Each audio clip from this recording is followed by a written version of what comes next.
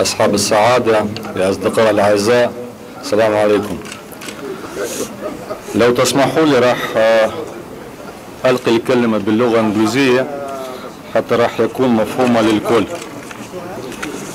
ما أريد أن أكرر كثيرا، وأنا يعني مؤيد لكل ما ألقوا الكلمات قبلي، بس أود أن أقول أن الاتحاد الروسي والاتحاد السوفيتي سابقا كان دائما يقف مع الشعب الفلسطيني، وكان تؤيد تحقيق كل مساعي الشعب الفلسطيني. فلو بالإنجليزي أنا أقدر أقول أن we are deeply concerned about the decision which was announced yesterday. Today the Russian parliament lawmakers have called this decision a very dangerous one.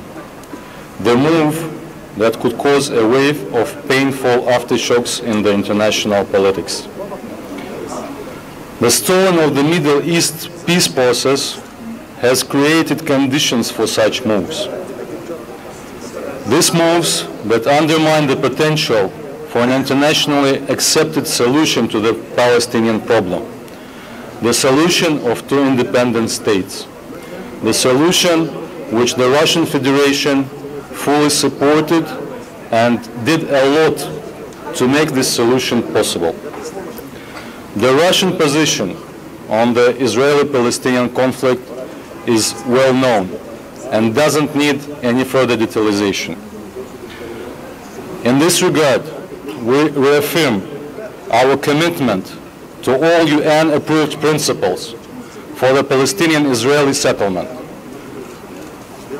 I want to say that the Russian Federation was one of the first countries in the world which recognized the Palestinian state and opened its embassy in our capital in Moscow. The exact parameters of the solution for the entire range of issues regarding the status of Palestinian territories, including Jerusalem, should be coordinated at the direct talks between all the involved parties. Using its opportunities as a permanent member of the United Nations Security Council, as a co-sponsor of the peace process, and as an active member of Middle East Quartet, Russia will continue to provide assistance to the achievement of the Israeli-Palestinian agreements.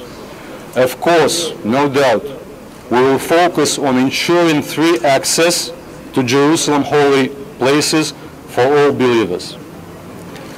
I don't know if it's true, but just before I came here, I read in the newspapers, this is not confirmed information, but that this decision of the American president yesterday was today suspended for 6 months.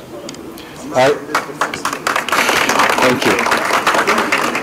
I wish this information will get soon confirmation, but if it's not, I can only express my personal hope and the hope of my country that the American leadership will have the wisdom and patience not to take hasty steps which can lead the whole international community to a new disaster. To a new disaster not only for Palestinian people and the Arab countries, but to the whole Middle East region. Thank you very much.